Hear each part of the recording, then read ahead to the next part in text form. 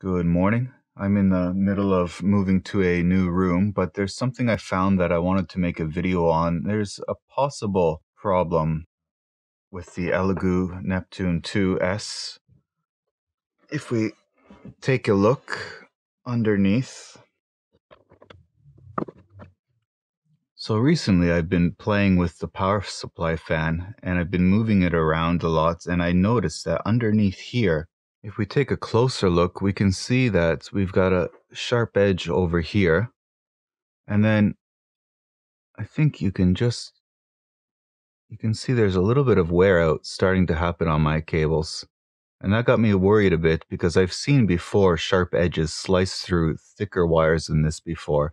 It's just a matter of getting the right timing and just slicing through.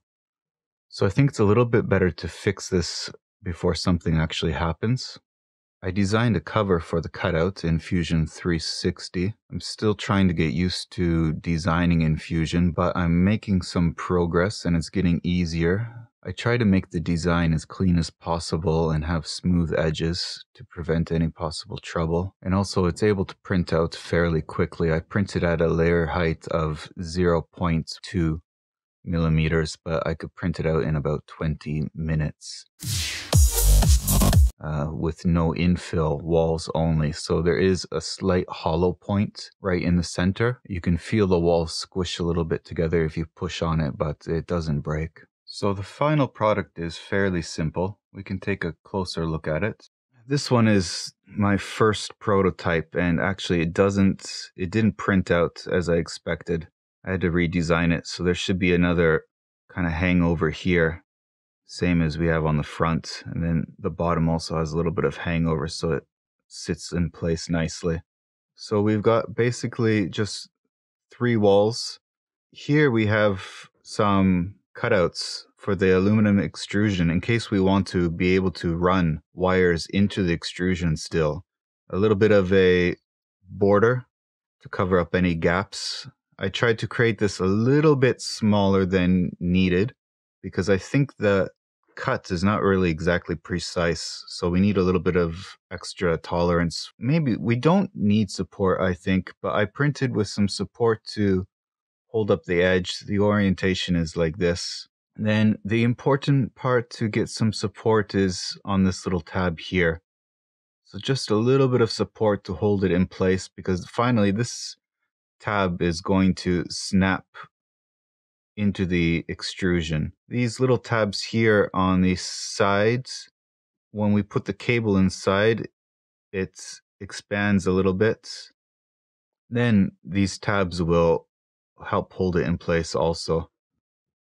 One thing I did notice is that I have these artifacts here. So right where the tabs are, it becomes very noticeable that something strange is going on, and I don't know what that's from.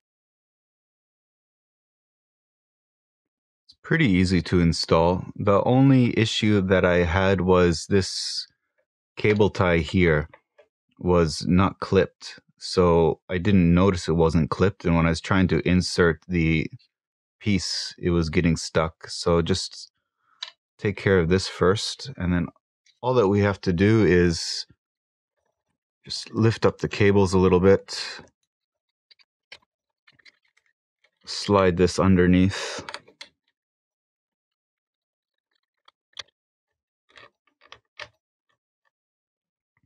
Once you get it all the way to the back, you can just pinch a little bit here, push it down, and the very front here will probably be able to snap into place. This one doesn't snap.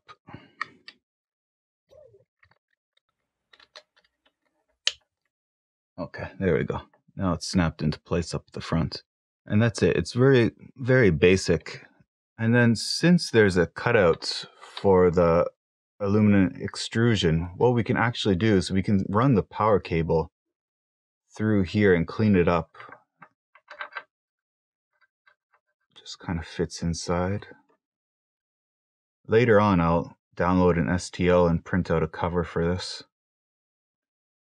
And that's it. It's actually a short video this time. So I will upload and link the STL files for this if you want to print it out for yourself. If you're going to be moving your printer around, it's definitely nice to do, I think. If you're going to keep your printer in one place, then you might not have any trouble, but why take the risk?